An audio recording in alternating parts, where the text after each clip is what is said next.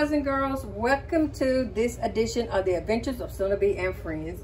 And today, boys and girls, we are going to be talking about showing love and kindness. And this is Miss Julie's Sweet Treat Stand, and she's in the park where she works and serves sweet treats. And I can see she has some ice cream along with some cupcakes and some 3 more items that she sells.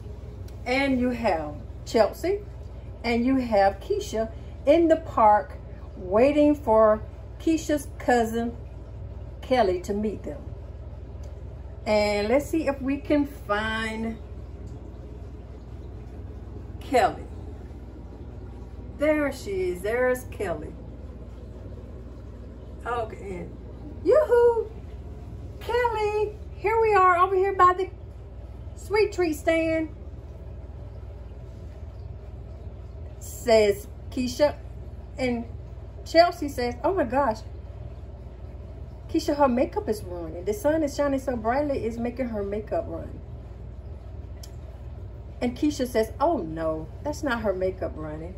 That's vitiligo. That's a disease that causes the loss of skin color and blotches. Vitiligo occurs when the pigment producing cells die or stop functioning. And Chelsea says, oh my goodness, I didn't know. And it's okay. Kelly don't mind if you ask her yourself. And Kelly could wear makeup, but she's so confident in her beauty and in herself and confident in the skin she's in that she chooses not to wear any makeup.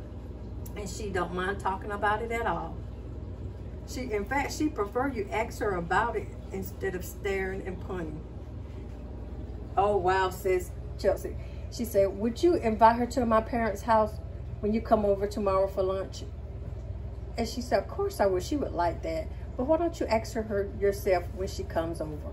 Chelsea said, I will. And let's see if we can get Kelly to make it over. And wow, great. There she is. That's the 3 of them.